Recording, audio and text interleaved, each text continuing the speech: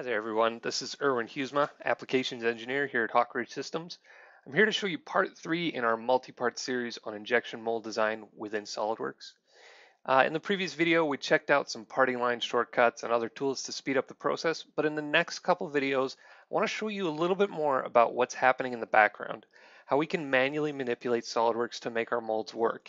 In case you ever run into an issue, here's how you'd go about fixing those issues. There are times, I'll admit it, that it doesn't quite work out. The standard tools that are given to us don't quite do everything that we're looking for. So we may have to go about this manually.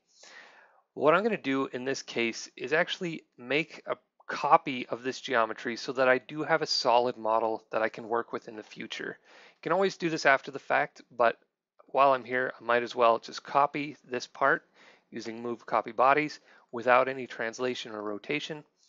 And now what that'll do is I'll have a copy of that geometry hidden away.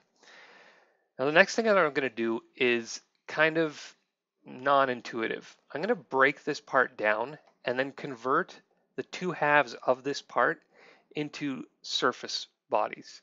So I'm going to use the split command, which sits right up here. I'm going to start that up. I'm going to use my top plane, my parting plane, as my trim tool.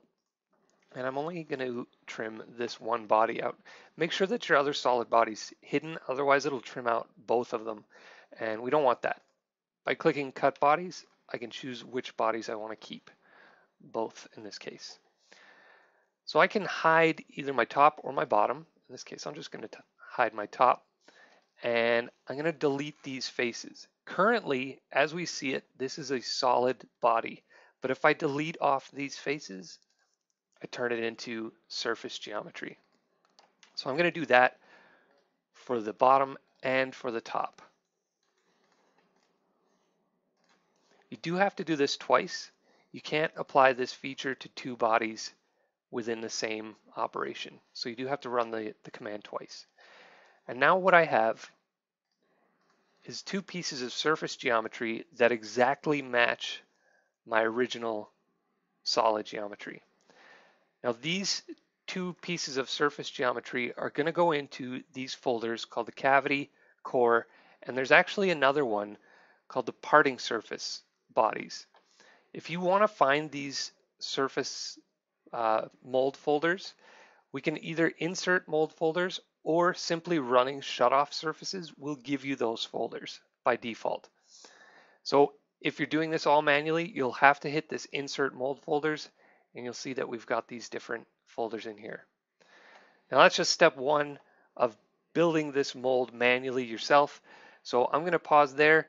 We're going to pick this back up in the next video and complete the surface bodies all together, put them into these surface bodies folders, and continue on. If you want to see more videos like this or just continue watching this series, please subscribe to Hawk Ridge Systems YouTube channel, and I hope to see you then. Until then, take care.